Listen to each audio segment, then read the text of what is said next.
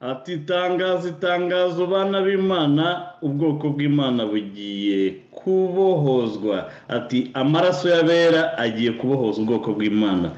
Banyarwanda banyarwandakazi muri studio za Radio Ubumwe tukaba twinjiyemo rwose twiragiza Imana turi kumwe na Reverend Pasteur Koremani Christine. Tunamusaba rwose ngo ahita twinjiza mu kiganiro asuhuza abakunzi ba Radio Ubumwe, asuhuza abanyarwanda ndetse n'inshuti z'abanyarwanda bose kandi abaragiza Imana, kubera ko nkuko Mutete yarimo bivuga ati banyarwanda banyarwandakazi turi mu bihe bikomeye, muve mu muteto, ibihe birakomeye, duhaguruke tubohoze ubwoko bw'Imana. Yego murakoze banyarwanda banyarwandakazi, ndabasuhuje cyane. Nitwa Christine Koremani, muramenyereye, nsanzwe nza hano tugakorana ibiganiro byiza. Ndanezerewe cyane kubera yuko turi kubona Imana ikora, turi kubona Imana iza gutabara ubwoko bwayo. Ubwo rero mboneyeho akanya rwose ko kuvuga agasengesho nihuse mvuga ngo Mana ngwino ubane n'abantu bose baduteze amatwi kandi ubakomeze. Turabizi ko hari message yo gutera abanyarwanda aho bari hose ubugabo. Ubwo rero turabasengeye ngo buri muntu wese yumve kandi buri muntu wese ahabwa imirimo agomba gukora n'imbaraga zo kuyisohoza. Turagushimiye cyane, ngwino ubane natwe mu izina rya Yesu Kristo, amen. murakoze cyane Revera Pasiteri Christine Coleman kuba twongeye kubagira muri studio za radiyo ubumwe. Mu by'ukuri ni iby'agaciro kubona muba mwigomye amasaha abagize tuba tuhabona, ariko nk'uko tuvuga ngo turi ku rugamba, nta gusinzira nta kuryama, kubera ko tubizi ko igihugu cyacu cyugarije kandi turi mu bihe bidasanzwe, bishaka kuvuga ko tugomba natwe gukora mu buryo budasanzwe, twigomwa rimwe na rimwe bitotsi cyangwa n'indi mirimo imwe n'imwe, ariko tugashyira imbere igihugu. Twavuga ngo uko bigenda kose igihugu, abanyarwanda bazabohozwa cyangwa bazarenganurwa n'abanyarwanda, nta munyamahanga uzaza kubidukorera. Banyarwanda banyarwandakazi, nk'uko bisanzwe rero umutumirwa yabibwiye ni Revera Pasiteri Christine Coleman. Wabategura iki kiganiro nk'uko bisanzwe ni François Mutuyemungu afatanyije na ekipi tekinike ku buhanga bw'ibyuma. Tukaba twinjiye muri studio dufite ingingo zirimo kuvugwaho cyane rwose. Iki cyumweru cyarangiye zavuzweho cyane, aho tugaruka ku rwandiko rwandikiwe Anthony Blinken, rwanditswe n'umusenateri ukuriye itsinda ry'abasenateri bashinzwe ububanyi n'amahanga muri Sena ya Amerika, ariwe Robert Menendez. Akaba ari urwandiko rwatigishije agatsiko, kuri yo turimo kwibona ko rwose bahiye ubwoba, kandi koko no mu gihe ugiye kureba ibikubiyemo n'ingingo zigera kuri 12, kandi izo zose akaba ari ibirego barega iriya ngoma ya Kigali. Nk'uko twabibonye, yatangiye Robert Menendez yatangiye kuri paragrafe ya mbere, ijambo rya mbere yanditse yahise avuga ati tumaze kubona ko Kagame adashobora kwemera cyangwa yanze inzira ya demokarasi kandi akaba atubahiriza uburenganzira bwa muntu, iryo ni ryo jambo rya mbere yanditse. Ni ijambo rikomeye cyane ku munyagitugu kubyumva. Amerika yamuhaye ubutegetsi arigaruka ikamubwira ngo Kagame, ntibigeze bavuga ngo igihugu cy'u Rwanda kigendera kuri demokarasi cyangwa nticyubahiriza uburenganzira bwa muntu. Barabizi ko igihugu cy'u Rwanda nta kibazo gifite, abanyarwanda nta kibazo bafite. Abanyamerika barangije kwisobanurira ko ikibazo ari Kagame, nk'uko bamuvuze mu izina bati Kagame ntashaka cyangwa abangamiye inzira ya demokarasi ndetse n'ibijyanye n'uburenganzira bwa muntu. Baramanutse ajya kuri paragrafe zo hasi, aho yerekanye ko u Rwanda rukora ubwicanyi cyangwa ihungeta cyangwa itotezwa ry'abantu batavuga rumwe na Kigali, bakamanuka ku banyamakuru baba bashaka kugira ngo babwize ukuri abanyarwanda. Ati aba bose barafunzwe, abandi bakicwa, abandi bakaburirwa irengero. Aramanuka ku barengera uburenganzira bwa muntu. Turabizi bari abayidamange bose barafunze, abo bakarasira bose barafunze, ba Christophe bashatse gushinga amashyaka, abo ni abapolitisiye. Turabafite abo bita ba Dewo Mushayidi bakatiwe burundu kubera yuko babwiye agatsiko batariko ibyo mu gukora ntabwo ari byo. Turabafite umuntu nka Paul Rusesabagina washimuswe kubera yuko ari mu bantu batinyutse kubwira agatsiko ko uburyo bayowemo igihugu hari ubundi buryo bakagombye kubikoramo, bakumva n'abandi banyarwanda bafite ibitekerezo bitandukanye n'ibyabo, ariko bakaba barahisemo inzira yo kumushimuta bakamugeza i Kigali. Ariko mu by'ukuri tubona ko bashimuse ingwe bayita injangwe. Aka kanya nkeka ko babisobanukiwe kuturusha. Umunsi bwa mbere bamugejeje i Kigali twarabibabwiye tuti ibyo ari byo byose, hari idarapo bamanitse i Kigali kandi koko bararimanitse barimo barabibona, kandi hari intwari ntihapfa izindi. Aribyo tuba tuvuga ngo hagenda umwe hagaraka undi, havuka batatu, utwara umwe havuka 10. Aribyo bigaye kuba umunsi wa none tukiri hano kandi tuvuga nuko twebwe tuvuga ukuri kandi duhagaze ku kuri. Kuhangana n'ikinyoma ntago bidutera ubwoba, hehe nubwo bazana iryo kangata ryabo, ubwo bwicanyi bwabo, ibyo ntago bidutera ubwoba kubera ko urugamba turimo tuhagazemo n'Uwiteka, kandi uvuga ukuri nta pfunwe yakagombye kugira, kuko umunyagitugu we nta kindi afite uretse gutera ubwoba no gutontoma no kwica. ariko kubona ko ntacyo byamumariye nyuma y'imyaka 30, kuko twe tuzanayitangirira muri za 90, nyuma y'imyaka 30 akanga abanyarwanda nkeka ko igihe kigeze ko isi yose noneho ivuga ngo igihe kirageze Kagame n'agatsiko bunamura icumu ku banyarwanda. Turi buze kureba ku musaza Tito Rutaremara uwo bita umucurabwenge wa FPR, cyane cyane ko ari usigaye mu bantu bashinze FPR, aho yatatse rwose akandika Twitter 19 asobanurira abanyarwanda ababwira ati iyo bazungu bagukoresheje bamaze kuguhaga nuko bakugenza. Ariko nkaba ngewe nahisemo Twitter ya 13 n'iya 14, cyane cyane ya 14 aho yavuze ati iyo bamaze kuguhaga bakoresha za media. Banyarwandakazi mwabizi ko za media Kigali Kagame yajagagura zirwa zimuvuga ibigwi rwose, kandi hamwe banavuga ngo abanyarwanda bariye kandi baburaye, bakavuga ibyiza bitahaba, bakavuga iterambere ridahari. Ariko uyu munsi wa none ya maradiyo yose yaramuteye umugongo, turimo tuyabona dushaka aduha ibiganiro batubwira bati twaribeshye, uriya mugabo twamwibeshyeho. Tito yakomeje amanuka avuga ati iyo bamaze kuguhaga bakoresha n'izo banki zabo, imiryango ikomeye nka za IOMF cyangwa za World Bank, bagatangira kuvuga ko ubukungu bwawe butameze neza.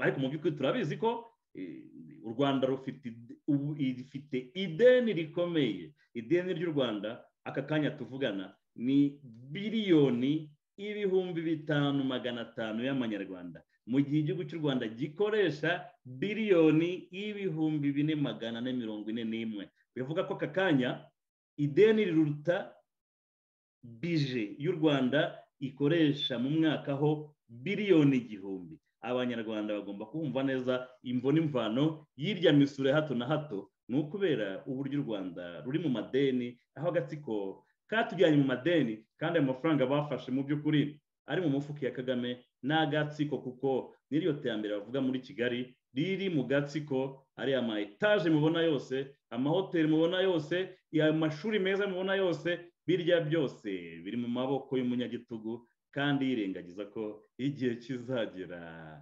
akabisiga rimwe na rimwe bikaribwa n'abandi, cyane cyane ko tubizi ko amafaranga bagiye kubita mu mabanki yo hanze azaribwa n'abandi, kuko ntabwo barushije ba Mombutu bari bafite za biliyoni bafite n'ibyo biba, ntabwo barushije abantu nka ba Kadafi bari bafite za biliyoni bafite ibyo biba, ntabwo yarushije abantu nka ba Saddam Hussein muri Iraq bari bafite za biliyoni ariko zariwe n'abandi. Akaba ari ikintu gikomeye cyane, aho umunyagitugu wa Kigali nawe yageze ikirenge mu bandi banyagitugu agahitamo gusahura na duke tw'abanyarwanda, bakaba basigaye barwana no kutwishyura. Ariyo mibabaro n'imiborogo mubona abanyarwanda bafite, aho ubukene bunuma, ariko abo mu gatsiko bo baba bakomeje gushisha babeshya rubanda ngo bameze neza, ariko ikinyoma mu by'ukuri babivuze ukuri ngo kifata esanseri kikageraho kare, ariko ukuri gufata esikariye iyo kuhatungutse ikinyoma kikubita hasi.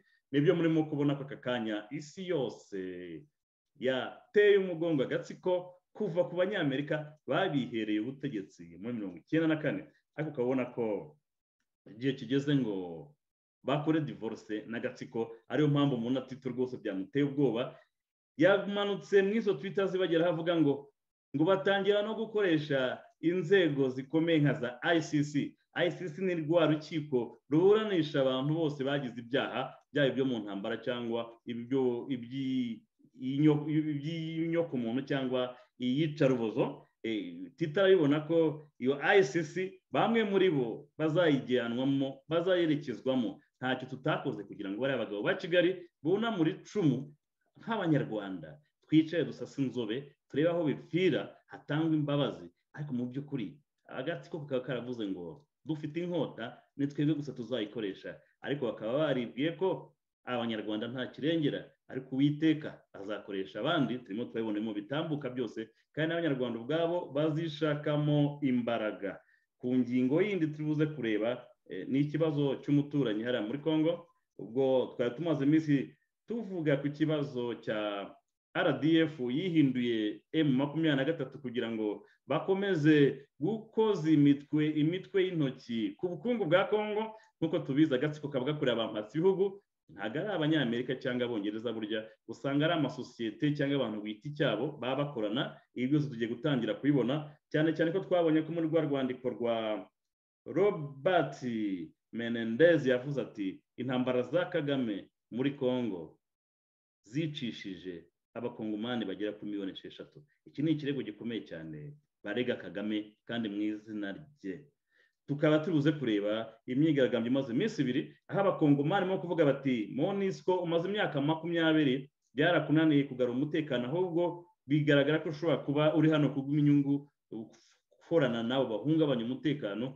Kandi koko twarayibonye aho bamwe mu bayobozi ba MONUSCO bahawe imidari na Kigali, aho bakayihawe na Kinshasa bakorera. Twarabonaga aho babaga bibereye muri ambiance Kigali, ibikwereka ko bari abo mu myaka 20 barimo nabo basukumigiye kugira ngo umye kwirira amafaranga za miliyari zibatangwaho, mu gihe abakongomani barimo bicwa kandi n'ubica bamuzi. Ariko igihe kikaba cyageze ngo ibyo byose bishyirweho iherezo. Banyarwanda abanyarwandakazi, reka rwose nsabe umutumirwa umbabarire Revera Pasteur Coleman, ibintu ntabwo byoroshye. Izi ni ingingo zikomeye kandi zibyibushye kandi nizigiye cyose tuzagumya kuvugaho. Nagira ngo dutangire nkubaza rwose nti uru rwandiko rwa Robert Menendez waruvuzeho iki ku birego birimo bikomeye cyane ko ibyo barimo kurega tumaze imyaka nyinshi cyane tubivuga kugira ngo ntago batwumva, ariko ukaba wagira ngo uyu musenateri rwose yagiye mu biganiro twirwa dukora, mu biganiro tuba twarakoze imyaka n'imyaka, wagira ngo yabikurikiranye kimwe kuri kimwe, akaba yanditse urwandiko rwose rukubiyemo ibyo twamaze imyaka n'imyaniko tubwira isi yose, ariko mu by'ukuri bikaba byerekana ko badukurikiranaga. Mwabivugaho iki? Yego murakoze. Ibi ni ibihe bitangaje, ibi ni ibihe byiza. Njyewe ni ubwa mbere nabona umusenateri wo muri Amerika yandika ku Rwanda, ariko akandika wa mugani nk'uko abivuze nk'aho buri gihe bakurikirana radiyo Ubumwe n'izindi radiyo zose zo muri diaspora. Ni ukuri yayanditse ntacyo ahishe kandi akomanisha ku ngingo zigiye zitandukanye. Iyi rero navuga ko ari ibaruwa ikomeye, ntabwo u Rwanda ruzabicika. Kandi ikindi buriya Bob Menendez ni umuntu buriya ukomeye cyane. Sinzi niba wararebye kuri donc ugitangira ku ibaruwa hariya havuga ngo United States Senate, afite amazina ya ekipe ayoboye. Bariya ni abantu bose bakomeye, bariya ni abantu bafata decision. Uriya Bob Menendez ni umuntu mu telefone ye, hari igihe rwose nagiye mu biro bye, ni wa wundi ufata telefone agahamagara i Kigali akavugana na sekreteri wa Kagame cyangwa se na Kagame ku giti cye. Uriya ni umuntu ukomeye. Ni ukuvuga ngo uriya afite n'ububasha bwo kwempoza ambarigo ku gihugu cy'u Rwanda, ariko nyine bigomba gusinywa na State Department yo muri Amerika, bigomba gusinywa na perezida wa Amerika, agomba kubyemeraho. Ariko umuntu ukomeye cyane. Madame Revera Pasteur yaravuze ngo nimba muri State Department batamuhaye ibisobanuro bishimishije, azaba holdinze fund za miliyari 145 yagombaga guheza Kigali, azaba ziholdinze. Bigaga ko afite ubushobozi, afite ububasha n'ubushobozi mu ntoki ziwe. Ni umuntu ukomeye cyane, ni umuntu uri powerful. Ayoboye aka kanama k'abasenateri bagera kuri 20. Nibo bonyine hariya ugiye hariya kuri Capitol Hill, nibo bonyine bashobora gufata icyemezo ku Rwanda. Noneho iyo burya barangije bari porotinga kuri State Department no kuri perezida, nta kindi nibo bafata ibyemezo. Ubwo rero ibi ngibi ntabwo ari ibintu byo gukina. Navuga ngo bimwe twajyaga tuvuga abantu bakagira ngo turi guta igihe. Ntabwo twari turi guta igihe, kuko impirimbanyi za demokarasi abagativiste byose muri gukora, dore nibyo bitumye tugera aha ngaha twageze. Ni ahantu ukuri kugiye gufata umuvuduko, kimwe n'uko nko ku kibuga cy'indege ushobora kubona indege itangira kugenda buhoro buhoro, ariko iyo yafashe umuvuduko ntishobora gutangirwa. Ubu rero ukuri kugiye gufata umuvuduko, ni gufata umuvuduko nta n'uzongera kukuvugira kuko kuri kuzivugira. Murakoze. murakoze madamu Revera Pasiteri. Ariko nakongera nkakubaza ngo kubona yaratangiye avuga ngo Kagame ntashaka demokarasi kandi abangamira uburenganzira bwa muntu, ari ryo jambo rya mbere yanditse. Icyo ni ikirego gikomeye cyane. Ntabwo ari guca ku ruhande, ntabwo ari kwitinza mu makoni, ari gutunga urutoki aho ikibyimba kiri. Ubwo rero ntabwo izina Kagame rigitinywa, ntabwo izina rye ari izina rigiteye abantu ubwoba kuko barangije kumumenya. Yanamanutsemo hasi aravuga ati u Rwanda ni igihugu gikora ubwicanyi cyangwa ihungeta rirenga imipaka. Ni ukuvuga ati no muri Amerika barabikora, ati bica, batanze ingero nyinshi cyane, ati Kagame n'agatsiko bishe abantu za South Africa, bishe abantu za Mozambique, bishe abantu za Uganda, bishe abantu baza Nairobi, kandi bose ni abantu bakoranye nawe.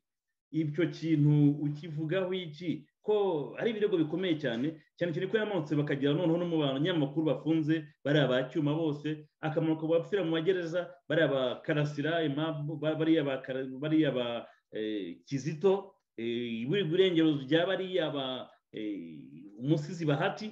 Urabona ko ibintu byose babimanutse nk'aho ari ibyejo, kugeza n'uko yagarutse kuyu umunyarwanda uretse gupfira muri Mozambique nta mezi abiri ashize. Bikwiye ko abanyamerika bakurikirana ibiganiro byose tuba dukora, izi nduru zose twavugije bazifite muri ripoti.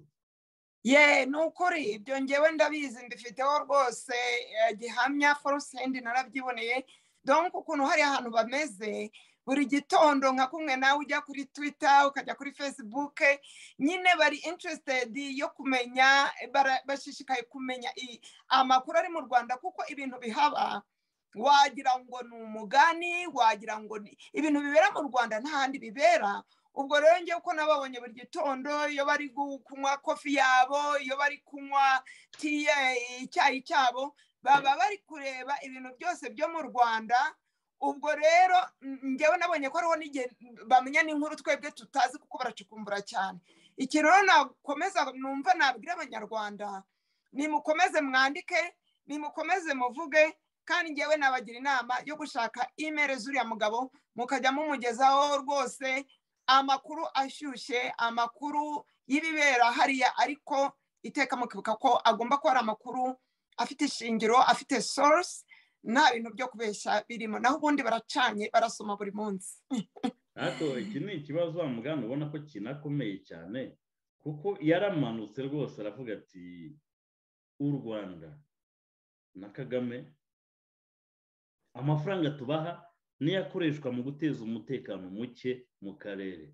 Icyo nacyo ni ikindi kirego gikomeye cyane. Nk'umuntu u Rwanda rwari inshuti ya Amerika, ariko kuba aka kanya Amerika irimo kuvuga iti amafaranga twabahaye niyo yateje ziriya mfu zose mu karere.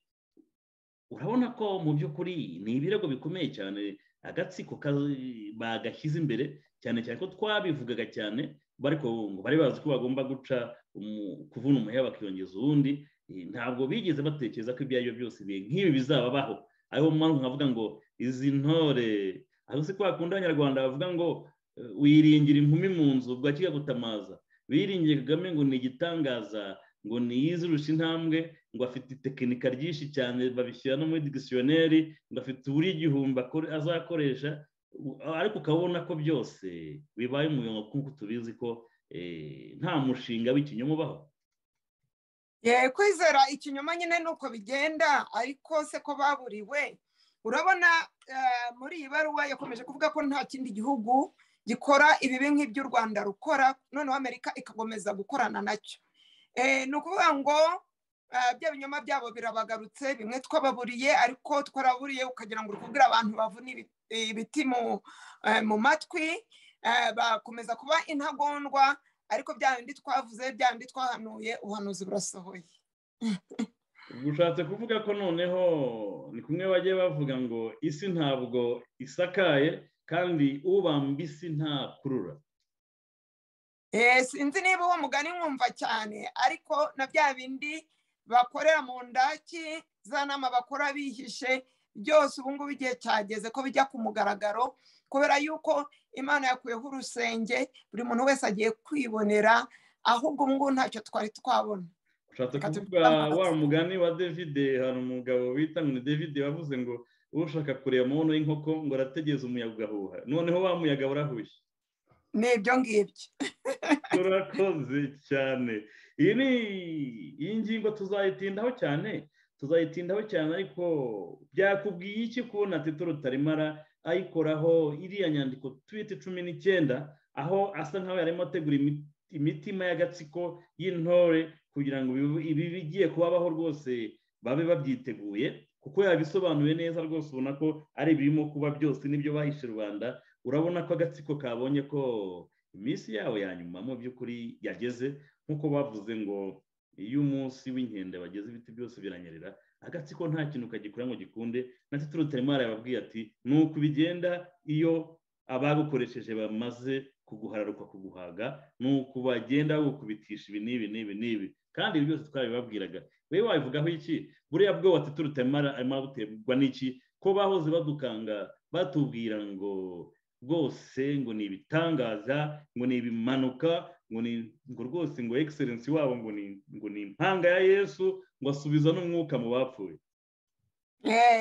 Bigiye kuba nka Farawo nyine. Farawo amaze kurigita akagwa muri ya mazi, ngo burya ngo nuko nyine ntibyanditse muri Bibiliya ariko nyine niko abantu bavuga ngo Mose ngo yararebye ari hakurya y'amazi wari ahantu hameze neza, areba wa wundi wari warigize indakoreka, nuko ngo aramubwira ngo noneho ubu ngubu ngo umenye ya Mana ngo imwe wajyaga uhakana. Ngewe rero izira Twitter za Tito maze kuzibona ukuri rero kwashyikiriye ikinyoma.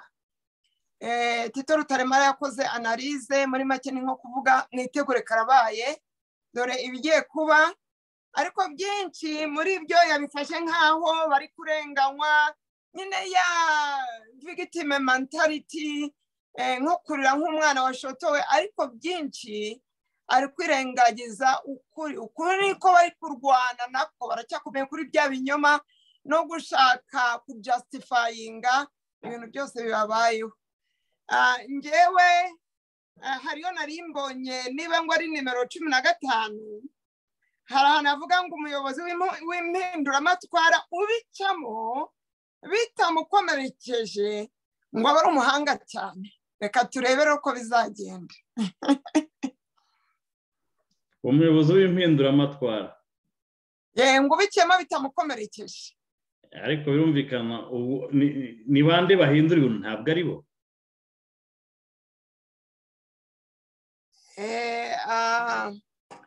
Sinzi rero icyo yashatse kuvuga umuyobozi w'impinduramatwara.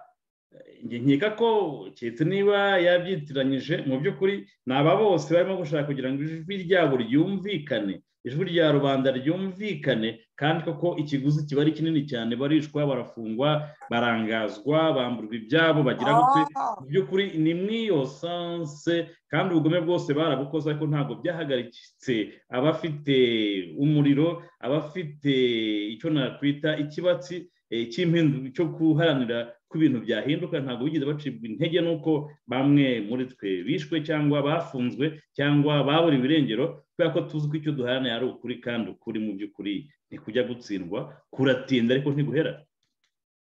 Urakoze kuba insona, nari nabibonye ukunda, ariko uko bivuze ndumva ari byo ibyo ari byo byose. Nk'uko twatangiye ikiganiro bivuga, iyo hakomerekejwe umwe, iyo hakubiswe umwe, iyo hafunzwe umwe, haza noneho abandi 10, kandi abo 10 baje bakaza bafite imbaraga n'ubukana kurushaho.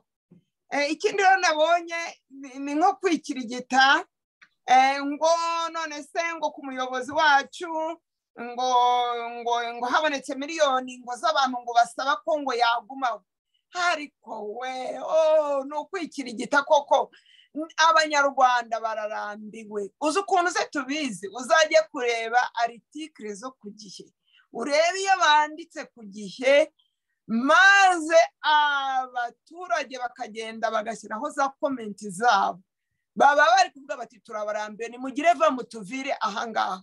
Rero ntabwo nanatangara umuntu akoresheje amatora mu gihugu cyose ukabona ari nk'abantu 5% aribo batoye Kagame, ari amatora akozwe muri demokarasi abantu bose bamwigarika nta n'umuntu n'umwe umushaka. Nabo barabizi, niyo mpamvu nta matora ajya abaho. Bariya nyine bafite za Kalashnikov bakora ibyo bakora, ubundi bariya bamuriraho mu by'ukuri bisahiranda ntabwo byifuza ko ibintu byahinduka kubera yuko byibye rubanda, byatwaye imitungo ya rubanda. Abenshi muri bo batinya no kuzasubiza iby'abandi cyangwa kuzabazwa ibyo byose bakoze, ariko ukabona yuko noneho isi igiye kuba abana ntoya, cyane cyane ko barimo gukubitirwa mu mavi kandi barimo gukubitwa n'abahoze babakingira ikibaba. Biteguye abanyarwanda bakora ibyo bashaka byose, ariko ukabona ko noneho bapareba bari bashyize ku karubanda bati mwatwana mwe mwadusuzugura, twabasabye rusesabagina muramwimana nta n'isoni n'ukuntu mwivuruguse mu byaha tukababarira. Kandi koko murabyibuka ko ubwo urukiko rwa Arusha Karade Point ubwo yaragiye kurushinga Arusha yagombaga kuburanisha bariya bahoze kwa Habyarimana bakekwaga ndetse n'abo muri FPR inkotanyi 44. Ni ukuvuga ngo abakomanda ba za unité zose za FPR bagombaga kujya Arusha, kandi na Kagame yari ari kizigenza mu bagombaga kujya kuburana. Yagombye kubafunze nk'abandi bose kubera byari by'intambara bakoze, kubera ko kandi kitangaje cyane investigation zari zarakozwe n'uriya mudamu Kadepen no ziracyahari ntaho zagiye. Ari nayo mpamvu ubona bamwibukije ko muri Kongo yishyuwe $6,000,000, ariko mu Rwanda ntacyo babivugaho, wacecetse gusa. Ariko buriya azamera nka Charles Taylor. Buriya Charles Taylor yashyizweho n'Abanyamerika, ari igitangaza, igihangange, arakomera cyane, yumva ko akomeye, atera Sierra Leone ku gihe hari havumbutse za diyama, yica abashaka agira ibiki byose, ko mwabonye ko bamujije byabereye muri Sierra Leone. Bikwereka ko mu by'ukuri umunyagitugu urebye titi ibintu yanditse arimo arategura imitima yabo mu gatsiko ibigiye kubabaho, kuko kubeshya ntibigishoboka. Ntacyo batakoze, media zose, ibinyamakuru internationali byarabahunze, biri kuri opposition, birirwa baduhamagara ngo tubahe ama interview, ariko rimwe na rimwe tukabona ko ari ibintu birimo gushiftinga bijya handi. Urabona ko generali wacu nituvuga ngo Kanimba ni generali, kuba niwe generali full. Ega generali w'umunyakuri ntabahuye n'umugenerali w'ikinyoma nk'abariya Baraka bariya bayibingira badashobora kubwira shebuja bati kujya gutera Kongo kubera iki ko bizatugira ingaruka. Ahavuga ngo afandi we Kabarebe ngo ndi afandi muri Kongo, akaba yagiye atabarije ati kubera iki byagenze gute. Ariko ukabona ko dufite abagenerali mu by'ukuri kandi abibeshye ko intambara zirwanirwa mu guterana amasasi cyangwa na za grenade cyangwa na za bayonete. Baribeshye cyane, urugamba ruri kwinshi, kandi igitangaje cyane utuntu duto cyane bakagombye kuba barakosowe niko tubakoraho, kwirirwa bafunga nk'abacyuma, abantu nk'aba Yudamange, abantu nk'aba Karasira, abantu nk'aba Christophe Kayumba, abantu nk'aba Mushayidi, abantu nk'aba Rusesabagina, abantu nk'aba Sankara, ngo barimo barakangata abantu ngo bazashya ubwoba, ariko ntibamenye ko usunika umugabo bigashyira kera ukamumara ubwoba, kandi usunika umugabo yagera kuri rwa rukuta nyantarengwa akagaruka. Ibyo birimo kuba ku gatsiko kandi ntibigeze basobanukirwa, bishe abo bashaka, biga ibyo bashaka, bafunze abo bashaka, ariko urabona ko noneho igihe kigeze cyo gutanga raporo.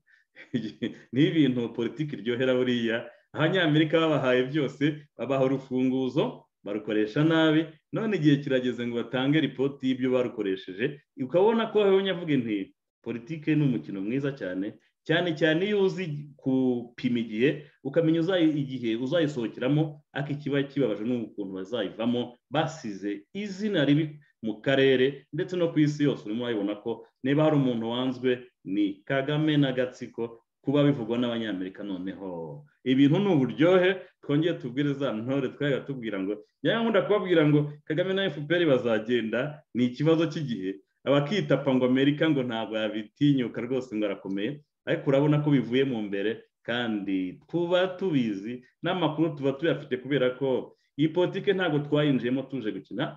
Iyi ni politike twinjiyemo dufite n'ubushishozi, kandi tureba kure twisobanurira uko ibihe bihinduka nuko ya nyenyeri yayoboye babashumba bakagera aho umwana Yesu yagombaga kuvukira. Aba ntago bigeze babimenya rero, bo batwawe n'uburyohe bwo kwica, uburyohe bwo gusahura ibya rubanda, kwigwizaho imitungo, bibwira ko ariko bizahora, ariko birengagije ko umwijuto w'ikinonko utajya ko imvura izagwa. Reka dukomezemo Madame Revera Pasiteri Christine Coleman, ndagira ngo baze mu gitondo kare generali wacu, reka tumuvuge wa mu generali rwose udakeneye amapeti yakuriye muri Texirwa, tuvuga generali ukuri wa ugiye gusangiza abanyamerika ukuri. Karine Kanimba, umukobwa wa Paul Rusesabagina, wavuze ati papa aratabaye, afatiwe ku rugamba, ariko twe ntabwo tuzaheranwa n'ubwoba n'agahinda, tugomba kwambarira urugamba. Day one bararurwanya aho barugejeje muhabona. Mu gitondo ari buze kuba asobanura byinshi muri Kongere ya Amerika, aho azabazwa byinshi, cyane cyane ko tubizi ko Kagame yashyize iriya software Pegasus muri phone yiwe inshuro 3 zose, bashaka kumviriza ngo ibyabaganira n'abategetsi b'Abanyamerika cyangwa abanyaburayi n'abandi bose baba bamuvugisha mu by'ukuri. Ariko ukabona ko Kagame wa mu general ufite ingabo 100 ngahe, ufite ibifaro, akagira amayekobuteri ngo n'indege ngo zirasa ngo ibiturika ngo ibitwika, aho yavuze ngo umuriro ngo bawusanga aho uri rwose bagatwika. Ariko ukabona ko yateruye process bagena yamuremerera, agatangira gutinya umwana w'umukobwa w'imyaka mike cyane rwose, udafite n'umusirikare, udafite n'umudaso cyangwa local defense inyuma yiwe, ariko ufite ukuri gusohoka mu kanwa kiwe. Aho bajya bavuga ngo ukuri ni ukuri kandi uzakugaye guhera ntuzakugaye gutinda. Bari abana barwanya intambara zikomeye cyane, twongera dushimira n'umuryango wa Paul Rusesabagina kuko baciye hano umwe agacari n'agaca hariya. Ariko ukabona ko Karine Kanimba yashwanyaguje diplomasi iyobowe na Vincent Biruta. Arabizi Vincent Biruta we umwana wo kumuhima, biba binabaje cyane kubaza ukuri akaba kwirengagiza. Agiye kuzamera nk'urya wari ushinzwe ministre wa information wa communication mu gihe cya Saddam Hussein. Akazi yakoze nk'ako birutarimo gukora uyu munsi. Vincent Biruta twari tumuzi ari umuntu witonze uvuga make, ariko niwe barimo kuvuruguta nk'ibi bitabapfu bya nyuma bya FPR. Ukabona ko mu by'ukuri nawe mu mateka y'ibigwari u Rwanda rwagize nawe azaba ayarimo, cyane cyane ko kazabazwa byinshi kuko niwe ushinzwe no diplomasi.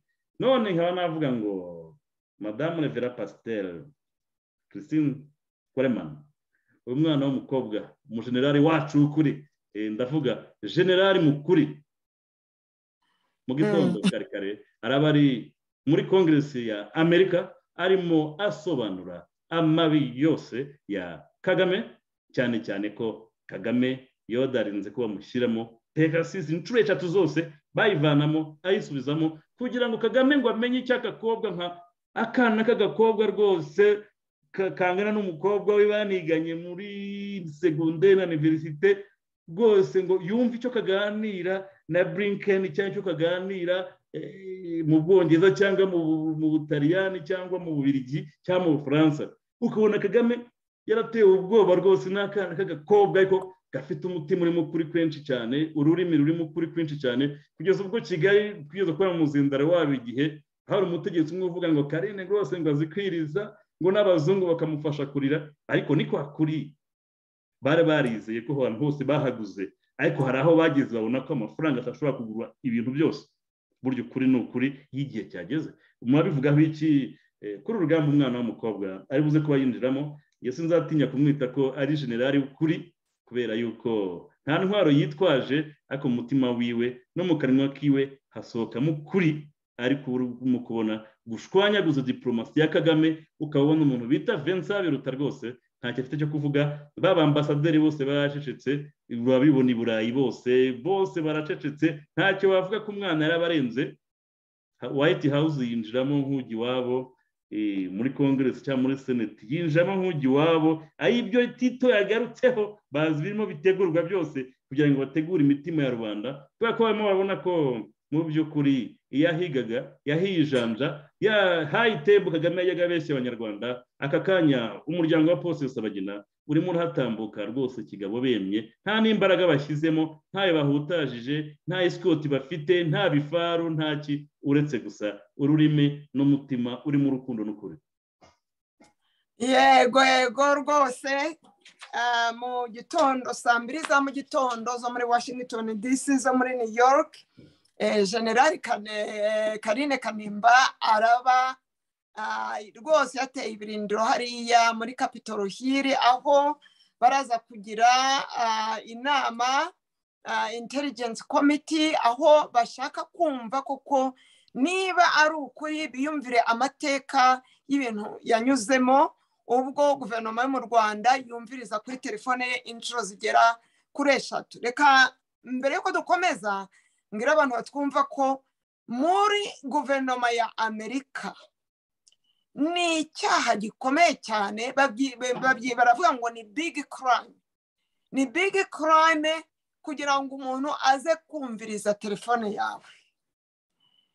Bimwe nyine wavugaga ngo inkotanyi zifite amatwi maremare ngo zumva ibigomba kumva n'ibitumvwa.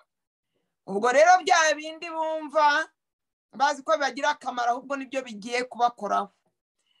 Sinzi niba warebye abantu baraba bahari ariko nabonye na Google iraba yateyeyo ibirindiro haraba hari abandi basenateri of course Karina bari kwinjira nk'uwinjira iwabo. Ikintu cyiza gitangaje we ntabwo agomba kubira ibyuya we ntagomba kugira ubwoba kuko afite intwaro Imana yamuhaye. Iyo ntwaro nta yindi ni ukuri.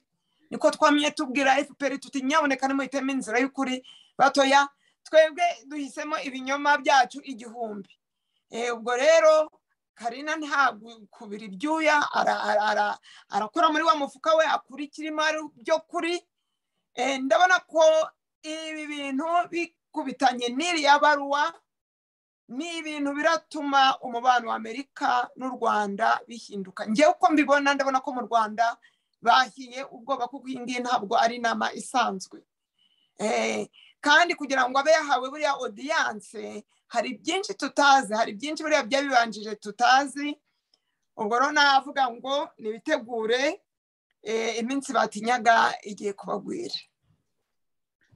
Ariko Revera Pasteur ibintu ni ibintu bikomeye cyane. Ndibuka urugamba rutangira twagatumutumira kenshi kuri radio umwe rwose bikiri bibisi dukorana ibiganiro tukamubwira tuti keep up kandi mu by'ukuri nkeka ko intambara twatangije iri ahantu haryoshye. Watinya cyangwa wagira isoni cyangwa wagira ipfunwe yo kuvuga ko urugamba turwana rurimo Imana kandi rukabamo n'ukuri kandi byanze bikunze insinzi turimo tuyibona cyane ko umunyagitugu tubona ko bahiye ubwoba. Tito Rutaremara yahamutse yumvishije ko Karine ari muri Congress ejo nibyo byamuvugishije n'aya matweet yose kandi ubona ko ni mu byumweru bibiri ibintu bibaye.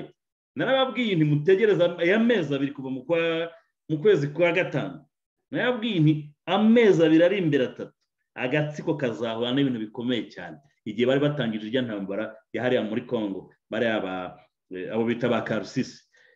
Narababwiye nti ibintu mugiye gukora kwa kundi utema ishami ry'igiti wicayeho nta kuntu ushobora gukora mu jisho abanyamerika.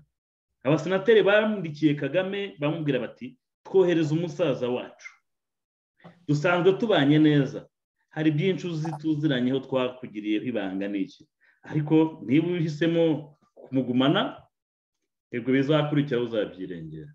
None wa mwana Murizi utajya gukurwaho urutozi aho ibyiwe aka kanya ntibyaba bigiye kumusenyukana bya binyuma byose no hanze ngo pi. Noneho twavuga tuti izi ntore zirakwirwa hehe zirajya hehe? Kwari hamwe nakubwiye nahoze nkubwira nti wiringira inkumi mu nzu bwa kiga gutamaza. Kagame yihaye ibintu byose atanga ruswa birakunda hose ariko amafaranga ntacyo kimumariye urimo ubona ko rwose ba bandi bamuhaga audience bamuhaga platform aka kanya bari ku ruhande rwacu kandi turimo turayibona aricyo bikwereka ko kwa kuri gutinda cya kinyoma gifata sikariye cyagezeyo kirishimisha kigobyo gikora kwa kuri ko kwafashe sikariye rwose kwigendera gahoro ariko kwatungutse cya kinyoma cya Paul Kagame na FPR yiwe n'agatsiko kiwe aka kanya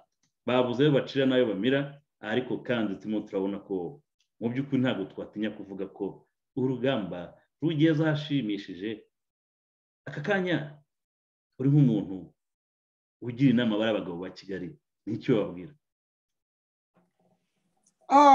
Naherahe ndabivugaho ariko hari akantu nashaka kuvuga ngo iriya ni big crime kubera yuko ngo basanze bari abantu baratargetinze abanyarwanda bagera ku 3,500 urumva n'abantu benshi niba buri muntu bamutangaho miliyoni kugira ngo babomore telefone ye bajyemo nawe uri kubona amafaranga y'abanyarwanda ajya na amafaranga kuko umuntu umwe bamutangaho $100,000 by'idolari ku mwaka kugira ngo bagukurikirane niba ari 3,000 ni ukuvuga ko miliyoni 300 z'amadolari mu manyarwanda turajya muri za triliyoni turajya muri za biliyoni urumva ko n'ubundi ni za biliyoni 300 nuvuga ko amafaranga baba barakoresheje ajya kungana n'amafaranga igihugu cy'u Rwanda gikoresha mu mwaka. Ayo ni amafaranga yagombye kuba yakoreshejwe mu gutunganya igishanga cya Nyabarongo bakarwanya inzara iri mu gihugu mu gutunganya uriya mutara amazi akahagera ziriya nka ntizibura amazi zinywa mu gutunganya ibice bimwe na bimwe kugira ngo abantu barusheho kwihaza mu biribwa gutunganya amashuri abarimu bagahembwa neza bakatanga ireme ry'uburezi rihagije bakaba barakoresheje byibuze mu kubaka amavuriro tukagira abadogiteri bahagije kandi bafite n'ibyo batanga bafite imiti atari gushyiraho ziriya za mituweli bambura rubanda barangiza bajya kwivuza bagasanga nta mituweli bakajya kwigurira urabona ko agatsiko bo mu by'ukuri bashoye mu bintu bibangamira umudendezo wa rubanda ngo nuko tuvugisha ukuri ariko mu by'ukuri barishe baribye barakangase barahungese ariko ibyo byose ntabwo byigeze bihungabanya wa muvuduko wa revolution cyane cyane ko Kagame niba namubwiye amaze kwica umuntu bita Kizito wabonye abana urubyiruko rwahagutse hejuru ya Kizito ntacyo batarwanye nacyo Kizito rwose ngo yibagirane ariko urabona ko umuriro wa Kizito ubumwe n'ubwiyunge urimo gurumana mu rubyiruko aka kanya ukabona ko FPR ni izina FPR ni za nkovu z'imiringa naho byatera-bwoba ngo ni ibihangange byo rwose ikibategeje barakizi ni mageragere kandi koko bajya bavuga ngo hari igihe abafunga aribo bazaba bafunzwe iriya letre uriya rwandiko twabonye rwandikiye Blinken icyo ruvuga turimo turakibona benshi mu gatsiko bazisanga mu manza za ICC ku mfu z'abakongomane ku mutungo basahuye Kongo kandi by'abanyarwanda ntabwo twari twabivuga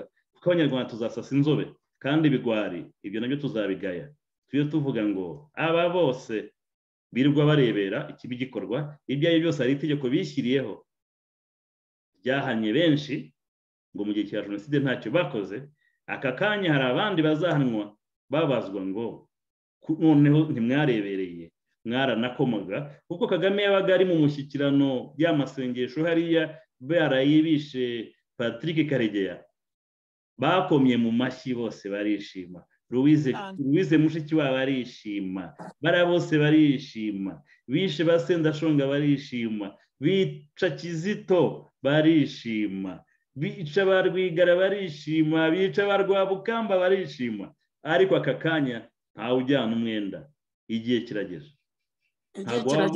ntamwe nzi ko ibintu byanyu bigendana n'umwuka wera ntabwo ari ya mana yarebye abanyarwanda akarengane ikavuga iti iki kibazo ngomba kugikemura. Goliyati nkamukubitisha agahungu gato cyane gafite umuhumetso ka Dawidi. Aka kanya Kagame arimo arakubitwa n'umwana w'umukobwa Karine Kanimba. Iki kintu urakibona gute? Nta mana irimo buriya? Imana irimo, ahubwo witegure ibizaba hagati y'ubu n'itariki bibuka aho baza gutera u Rwanda. Ndabona ko ibintu bikomeza, kandi iyo tariki urabona ko yegereje, si mu kwa 10, mu kwa 10 ngira ngo ari itariki ya mbere. Ubwo rero rwose wabikoreye, wabigereranije neza, Dawidi arwana na Goliyati. Ikindi ariko sinzi niba warabonye ibaruwa article u Rwanda rwanditse rusubiza Menendez, rwaranditse ruri kumusebya ku gihe. Sinzi niba iyi article warayibonye. Ikintu rero kindi namenye nuko deja Menendez iyo baruwa bayimusemuriye mu Cyongereza, ubwo ndumva ko ashaka kuba yaranayibonye. Ubwo rero urumva uko ibintu bizaba birushijeho, ntabwo uri ari umuntu uzaha faveri uzongera kubagirira ubuntu. Ubu ngubu u Rwanda nyine rushobora vuba ahangaha ruzafatwa nk'abateroriste, kuko ibikorwa byabo biragaragaza ibikorwa by'iterabwoba. Noneho ushatse kuvuga ko ubwo umuntu bita Barafinda yigeze kuvuga ngo hari umuntu wavuze ngo bigenze gute, ngo muzihe nzira, ngo intambara se, ngo demokarasi se, ngo ntibishoboka. Ariko Barafinda ahise amusubiza yihuta cyane ati biraje rwose, biraje, demokarasi yihuse cyane n'umurindi w'Uwiteka. Icyo kintu yacyongeyeho. Abo mu gatsiko bamwita umusazi bamujyana Indera, ariko kwari gutinya amagambo yasohokaga mu kanwa ka Barafinda. Kandi ubona ko ibyo yavuze byose, Barafinda yavuze ati ibyo byose mwibye, mwasahuye rubanda, mwasahuye za Kongo, n'abana banyu n'abuzukuru ntabyo bazarya. Ariko birimo birigaragaza cyane mu by'ukuri. Rwose igihe kirageze ko bizagaragara ko umwana w'umuntu ni umubeshyi, ariko Imana ntijya ukuri niko kuyibamo. Ubu rero ibintu bizaba bishyushye hariya muri Washington DC. Ndabona ko ngewe iyo nama imaze kurangira. Urumva harimo abantu bakomeye, bari abantu ba Google, bari abantu b'abasavi muri technology, buriya bazabyiga. Ngewe ndabona ko ikizakurikiraho, hazakurikiraho ko Amerika ishyiraho, bazempoza, bazagira ibintu basaba u Rwanda kandi bavuga bati ibi bintu murabikora muri uku kwezi, niba mutabikoze biragenda gutyo. Ibintu nk'ibyo nibyo usanga byavuyemo ambariko. Reka rero noneho tuzarebe uko bazabaho badafite imfashanyo z'amahanga. Kandi wabonye yuko bavuze ko no ku bintu bya visa, ni ibintu bari kwigaho ku buryo visa bashobora kujya bazimana. Abasirikare bari hano bari kwitoza bakabasubizayo inyuma. Ibihano byo gufata amafaranga. Bamwe mu bategetsi ba Kigali bazamera nka cya gihe cya Bashiri, bazajya bajya gutembera muri Katari gusa. Ariko rero no muri Katari burya naho muri biriya bihugu byose Amerika yaracengeye, bafite ukuntu bakorana nabo. Ngewe ndabona ko nta hantu bazahungira, kuko ibyaha bakoze ni ibyaha birenze, kandi baraburirwa. Ntibaburiwe umwaka umwe, 2, baburiwe imyaka hafi 30. Murakoze Reverend Pasteur Christine Coleman. Ngira ngo rwose tukomezemo twanzura, rwose dukubita twanzura dukomeza. Muri Kongo hari RDF yise M23. Ubu twabivuze inshuro nyinshi cyane, abantu batumye kuvuga ngo nta bimenyetso, ariko CIA na FBI barabihamije. Wumvishije ko no mu rwandiko rwose uyu Robert Menendez yavuze ati RDF yiyita M23 mu karere k'imirwano muri Kongo igomba gusohokamo. Ariko twabonye noneho abaturage muri Kongo, abakongomani bariye karungu, barimo bavuga bati MONUSCO nyuma y'imyaka 20 nta mutekano wigeze utuzanira, ahubwo nawe umenye ukubura umugambanye cyangwa ubuying time kugira ngo mugumye mwirire ayo mafaranga, cyane cyane kwa imitungo ya Kongo. N'ubundi ukabona ko babirukanye, ariko ibyo tukabifitanye isano n'imidari mu mezi ashize bambikiwe mu Rwanda byateye abantu benshi kwibaza ko MONUSCO iri hariya irinze umutekano w'abakongomani kubera iki Kigali yabageneye imidari bikwereka ko kuri umwe cyangwa umwe n'ubundi bakuranagamo ariko ubona ko bari abakongomani ibyo byose hari igitumye biriya bintu biba. Why now targeting na timing bigaragara ko ari ikibazo gikomeye cyane Madame Reverend Pasteur. U Rwanda nyine rushukisha amafaranga barigarurira iriya MONUSCO ariko igihe cy'Imana cyageze kiba cyageze ibyo ushatse gukoraho byose birakwitaza bikakubwira ngo ya ntabwo dushobora gukorana ahubwo n'amadayimoni narakubwira ati ntabwo wankoresha. Hariho umuntu wari uri kuvuga kuri Twitter avuga ati yewe atubanza na Satani izabihakana igihe rero cyageze.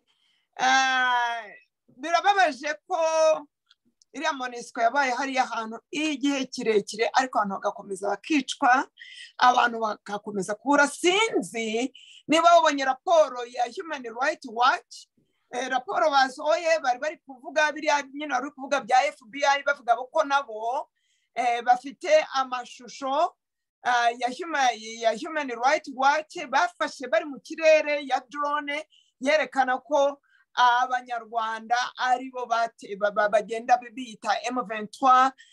Ayo mafoto yabo nyine barabakurikirana bakabatresinga bakareba ahantu bari guca mu majoro byose barabifite.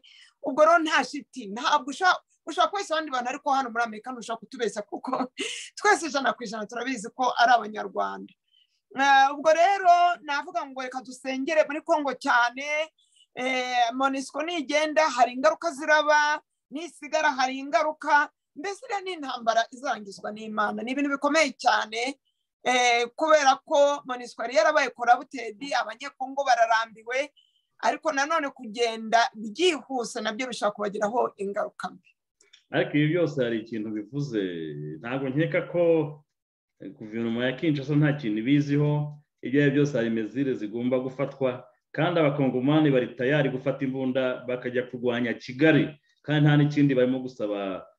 Felix Antoine Chirombo bambwe bati agasuzuguro Kagame na gatsiko batugizeho igihe kirageze ngo tujye mu mitsi iryinyo ku ryinyo ijisho ku rindi. Mu by'ukuri bari n'abaturage bari determine avuga bati muduhe imbunda tumanuke i Kigali kandi bari tayari. Ibi urabona ko mu by'ukuri umunyagitugu watubeshe ngo afite abantu professional kuzazirwana. Igihe kirageze ba Mubaraka batubwiye ngo bakeneye biraka muri Kongo rwose igihe cyarageze. Nyeka ko generali wacu agiye kurwana intambara ya nyuma nayitsinda azaba mareshali nimutsinda ubwo ngubwo tuzamujyana amageragere ibyo aribyo byose niko bizagenda nk'abandi ba generali bose batsinzwe intambara. None Madamu Reverend Pasteur ndabona rwose igihe twari twihaye gisa n'ikirangiye ntabwo turangije izi ngingo n'ingingo zikomeye cyane tuzagenda tugarukaho cyane cyane ko ejo tuzaba dufite n'ayandi makuru dushobora no kuzakuraho izindi analize ngira ngo rwose tugihagarikire hano ariko nkabona navuga ngo ufate iminota 2-3 ugire ubutumwa usigira agatsiko n'abanyarwanda cyane cyane ko turi mu bihe bikomeye. Yego turi mu bihe bikomeye cyane rwose. Abazayirwa bararahiye bavuga ko iriya ntambara izarangirira i Kigali. Ngero ndabona ko nibamanuka n'abanyamerika n'abantu bose bamaze kubahaga bazamanukana nabo nuko bizagenda. Ubu rero muri iki gihe gikomeye nk'iki njyewe Imana yanyeretse yuko nibaramuka batewe na ziriya mbunda na bariya abasirikare bose bakomeye ntawe uzabasha kugira ikintu na kimwe bakora. Abasirikare bakomeye bazabapararize, abafite ubwenge bubure. Mbese igihe cy'Imana cyaje nabwira ab'i Kigali nk'uko bambaje tuse wababwira iki nibunamure icumu.